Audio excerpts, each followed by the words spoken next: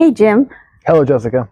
So my name is Jessica Davis. I'm the editorial director of Channel E2E and MSSP Alert. I'm here with Jim Lippy, CEO of SaaS Alerts.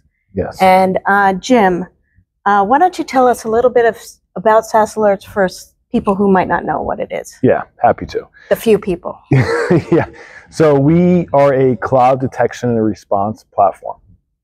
So from a cybersecurity perspective, we look at first the configuration, in this case of 365, and we look at the score, the security score associated with that configuration, all of the recommendations associated with that to get it to the ideal state, and then the automation in the Fortify module, which is part of the configuration piece, will essentially push those recommended actions across to that single organization or to every organization in MSP's business.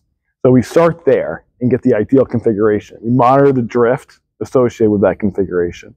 We look at the real-time user data associated with apps that they might be monitoring for their customers. And then on top of that, we do automated remediation. So it's a customized rules engine that allows you to create if-then statements and react to compromises on behalf of their customers in real time. So MSPs are getting alerts all the time, probably from SaaS Alerts. Yeah, well, they're able to tweak it and tune it and really make it specific to their business and their customer.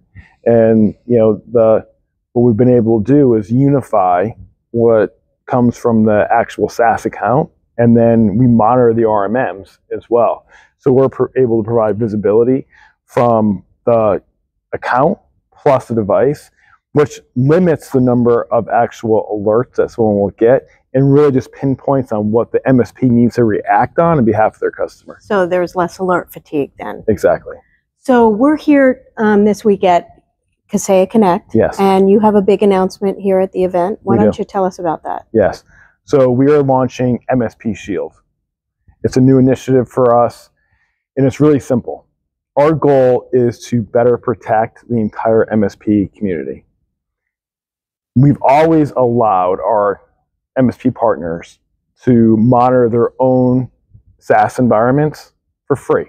Not for resale. Yeah, not for resale. Yep. So NFR licenses. Yep. They've their own environment, whether on 365 or they wanted to monitor their RMM or their IT Glue instance.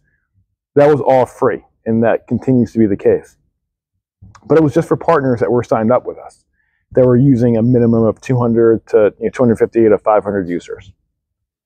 MSP Shield allows us to extend that coverage to any MSP around the globe that wants to leverage SaaS Alerts to protect their environment.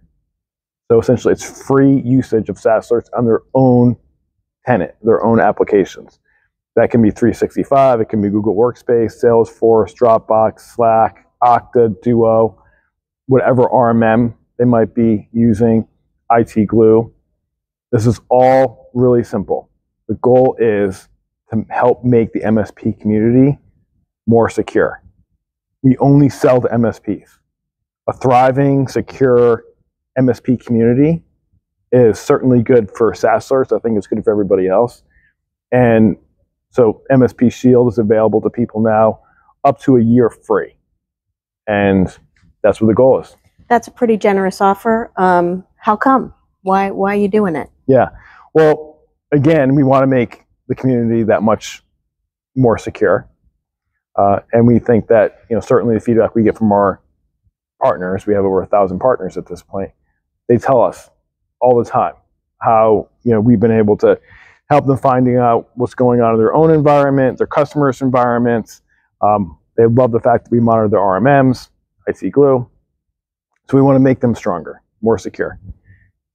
Also, we believe at this point that those MSPs that are educated about what we do and how we do it, and they try it in any capacity, whether it's a trial, a free trial, or they're using it for themselves, we believe that will facilitate more usage of the platform on an ongoing basis.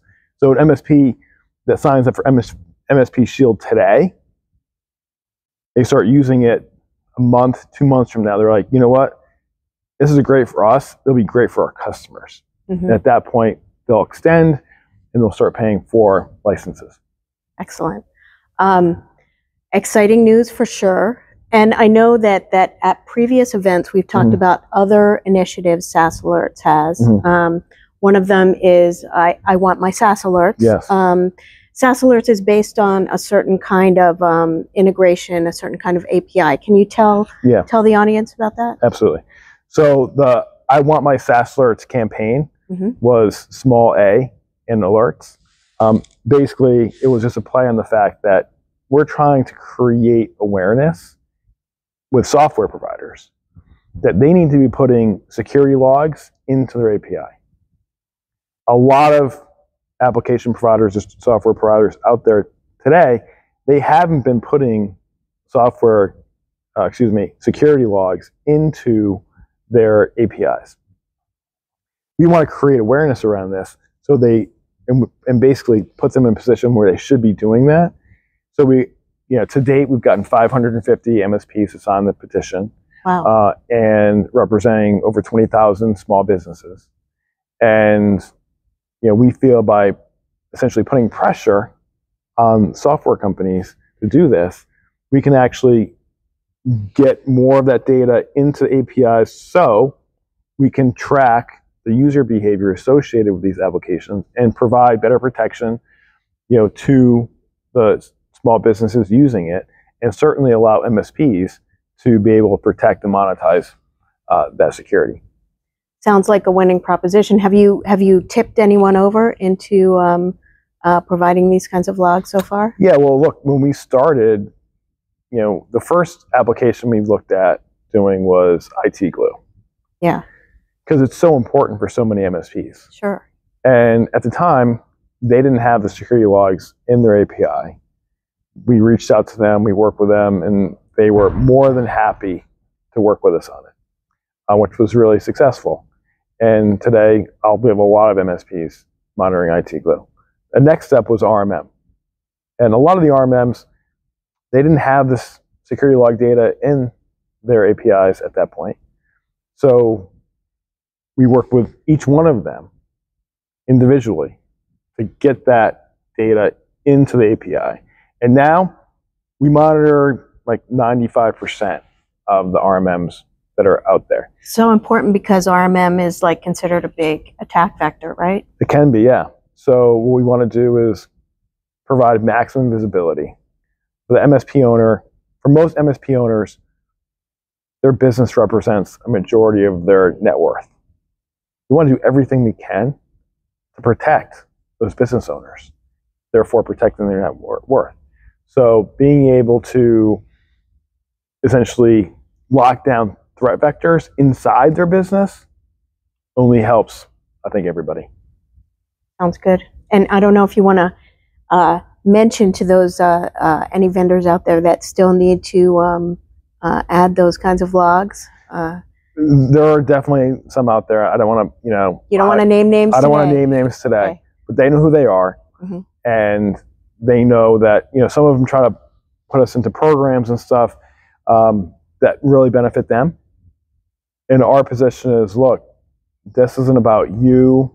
It's not about us. This is about the community, and being able to provide this, these logs in the API is just a thing that we should all be focused on for the security of the community. Makes sense. Yeah, absolutely. Any final thoughts, Jim? Well, first of all, love the fact that you're highlighting this, and we really appreciate that.